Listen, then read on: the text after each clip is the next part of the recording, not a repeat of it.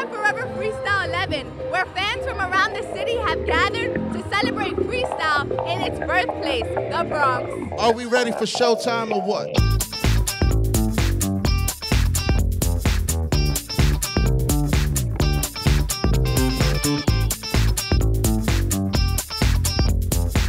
The Lehman College Performing Arts Center was the setting for the annual Forever Freestyle concert. For the past 11 years, concert producer Sal Albatello creates an environment for concertgoers to reminisce on their favorite freestyle hits of the 80s and 90s. Freestyle was born in the Bronx, so was hip-hop. So what I try to do is I try to bring that flavor back and give back the memories of when these people were in their teens. Now they're all in their 40s and 50s. That's what freestyle's about. People don't realize that freestyle was one of the music that actually brought Italianos and Latinos together. Many of these trailblazing artists filled the room with their iconic tracks.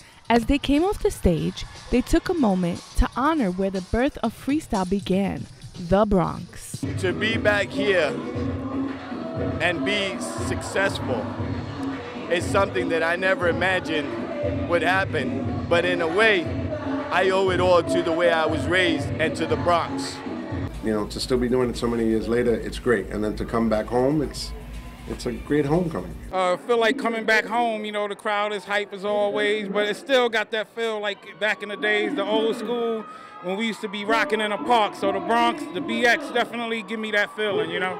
With over 2 decades performing under their belt, many of the freestyle legends still have an ongoing love for the fans that connected to their music from the start. I love it. Lehman is like, I went here, I came to school here, I majored in music here, so it's something that I really hold close to my heart, and the people are the best. Oh my God, it's always an amazing feeling when you get up on that stage and you see the crowd just singing every song with you. I love it. I'm so happy and thankful. Honestly, every time somebody says, how you doing? I always say the same thing.